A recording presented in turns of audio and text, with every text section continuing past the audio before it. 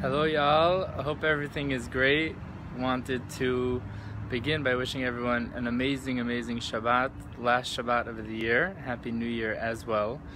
The Torah begins in this week's Torah portion, which is actually the beginning of Exodus, as we just finished Genesis. So we're embarking on a journey through the second book of the Bible, known as Exodus. And the beginning of this week's Parsha, we talk about the unfortunate happenings to the Jewish people, where Pharaoh, who was, around 10 years or so back, great to the Jewish people, is all of a sudden changing his whole attitude, starting to put them into slavery, which is going to lead us to the story of the eventual 10 plagues on Egypt, and then our ultimate exodus of leaving Egypt.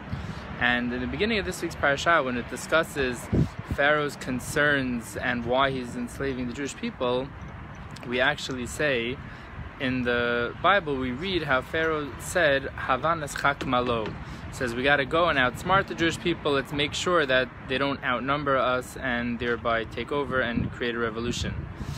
And the Mesilat Yesharim, which is written by the Ramchal, it's an acronym for his real name, Reb Moshe Chaim Luzzatto. He uses this phraseology from what Pharaoh says, Havan eschak malo, how he spoke to his advisors to make sure to outsmart the Jewish people, and uses that as a reference to us to always premeditate and outsmart the Yetzer Hara, outsmart the evil inclination, and sort of plan beforehand so that we are able to withstand any tests being brought upon us by the evil inclination. And the question arises, why Pharaoh why are we using Pharaoh as the, so to speak, symbol of where we learn and where we know of staying away from, not planning, but rather becoming somebody who's going to plan out what, happens in his life, and therefore be able to create for himself a plan to be able to withstand tests. And it's a great idea, and we all believe in it, to plan to be able to stay away from the evil inclination. But why from Pharaoh? Why not from Joseph, as a perfect example a couple of weeks ago, who he withstood temptation, and he's one of ours, so to speak, as opposed to Pharaoh, who's an evil person?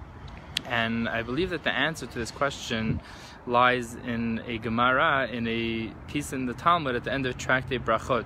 The Torah tells us over there that when a person becomes a Baal Tshuva, when a person comes back to doing tshuva, connecting to God, and leaves his other way of life, then he stands in a place. The words in the Talmud are used as follows: "B'makom shebalei tshuva umdin ein tzadikim gemurin yicholim la'amod." That Baal Tshuva is such an amazing person, even the most righteous person can't stand in, so to speak, stand in his shoes, because he's in a much greater place.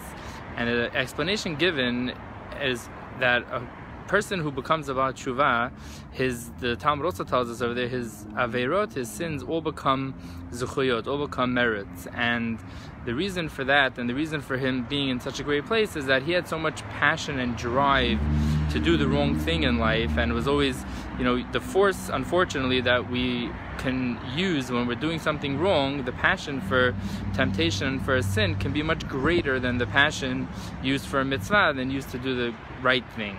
And bringing that back to the story of Pharaoh and why we use that as, so to speak, the symbol of us being able to premeditate and plan to not fall into the evil inclinations' temptations, is to show us that the passion that Pharaoh had, was his evil brought on an amazing level of passion, an amazing fight. He stood up to nothing. Nothing stood in his way. Plague after plague after plague, until literally, almost all of Egypt was being killed. That's like, even then he didn't break. He ran after the Jews a couple of days later. And we have to take that passion, and as we titled this video, drive the passion in the right direction. And that's the point, that we're supposed to premeditate and plan and drive our passions to learn from evil, to drive our passions in the right direction. Have an amazing Shabbat.